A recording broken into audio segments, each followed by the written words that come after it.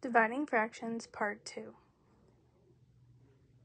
The bar model can also be used to divide fractions by other fractions. Mr. Felix modeled the problem 7/8 divided by 2/8 in the bar model below.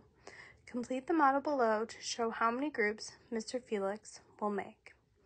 So the first one has already been done for us.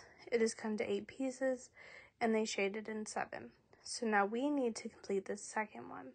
So I'm going to do this by dividing it into 8 sections, since our second fraction is 2/8. So now I need to shade in our second fraction bar. And just like in the last lesson, the amount we shade needs to match the top fraction bar. So I'm going to shade in 7 boxes. And I'm just going to do that by putting this blue box, lighter blue box around it. Now what I'm going to do is that the problem tells me we are dividing by 2/8. So now I'm going to break this into 2 groups. So each one of my groups is going to have 2/8. So I have 1 group, I have 2 group, and I have 3 group. And then here at the end, I have 1/8 left over, and I can see that that is 1 out of 2 boxes. So that would be half of a group. So 7/8 divided by 2/8 is equal to 3.5. Use the model below to show how many times 1/2 will fit into 5/6, or 5/6 divided by 1/2. So my top fraction bar is going to match our first fraction, which is 5/6. So I need to start by breaking this into 6 groups. Now that I've broken it apart into 6 groups, I need to take 5 of those and shade it in, and I'm just going to do that by putting a yellow box around 5 of the boxes. So that represents 5/6. And now I need to do the second fraction bar, which will represent 1/2. So I'm going to start by breaking that into half. And now I need to shade in. And remember that the amount I shade in on our fraction bar, on our second fraction bar, needs to match exactly what I shaded in on the top fraction bar. So that means I'm not quite shading in 2 full pieces.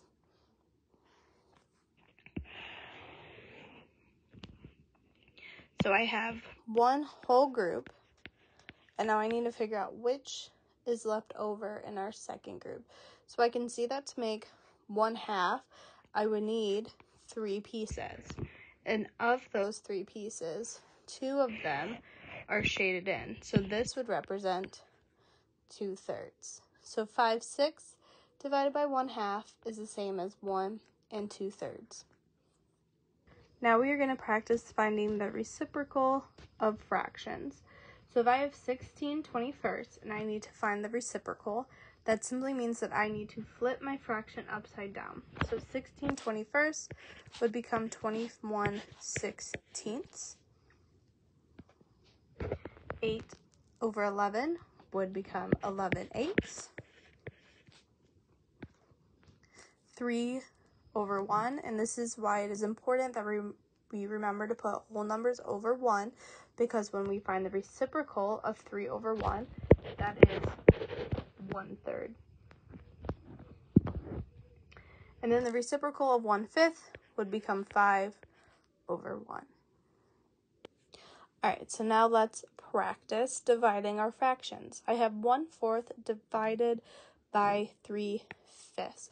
So I'm going to start by keeping my first fraction, so 1/4. I change my symbol, and then I flip my second fraction. So I have 1/4 times 5/3. 1 times 5 is 5. 4 times 3 is 12. And in order to simplify, I need to be able to divide top and bottom by the exact same number. And 5 and 12 do not have any numbers in common. So my final answer is 5/12. Now I have 7/8 divided by 1/4. So I'm going to keep my first fraction, change my symbol, flip my second fraction. 7 times 4 is 28. 8 times 1 is 8. And this is an improper fraction, meaning we don't want to leave it that way. We do want to turn it into a mixed number. So 8 can go in to 28 3 times, because 8 times 3 is 24. To find what's left, I'm going to do 28 minus 24, which is 4. So that becomes 3 and 4/8. And remember, to simplify, I need to be able to divide top and bottom by the same number. And I can divide top and bottom both by 4. So my final answer is 3 1/2. I have 2 5/6 divided by 2/3. So it's important to remember that we can only divide a fraction by fraction. So I need to turn my mixed number into an improper fraction. And I'm going to do that by taking my denominator and multiplying it by my whole number. And then I add my numerator. So 6 times 2 is 12, plus 5 is 17. So my new fraction is 17/6. Then I change my division symbol, and I flip my second fraction. And now I can multiply. So I have 17 times 3. 3 times 7 is 21. 3 times 1 is 3, plus 2 is 5. So my numerator is 51. 6 times 2 is 12. And now I need to simplify. So I know that 12 can go into 51 4 times, because 4 times 12 is 48. So now I need to figure out how much I have left over. So I'm going to do 51 minus 48. So I have 3 left over. So that gives me 3/12. I can divide top and bottom by 3. So my final answer is 4 1/4. Now I have 3/10 divided by 3/5. So I'm going to keep my first fraction, change my symbol, flip my second fraction. And here's a quick tip. When we have two numbers that are identical in the numerator and the denominator, they cancel out. So I can get rid of this 3 and I can get rid of this 3, and those would become 1. And we know anything times 1 is itself, so my new fraction would simply be 5/10. So in this case, I didn't have to do any multiplying. And now I know that I can divide top and bottom by 5. So my final answer is 1/2.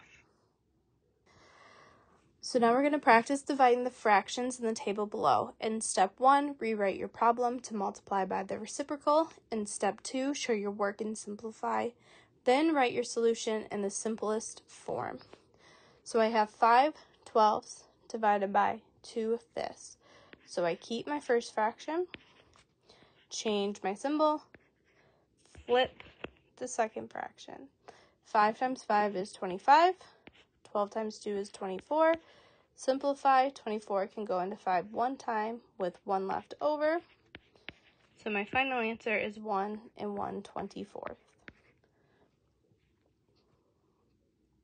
Next, I have 2 3/4 divided by 1 4/7. So I need to change these mixed numbers into improper fractions.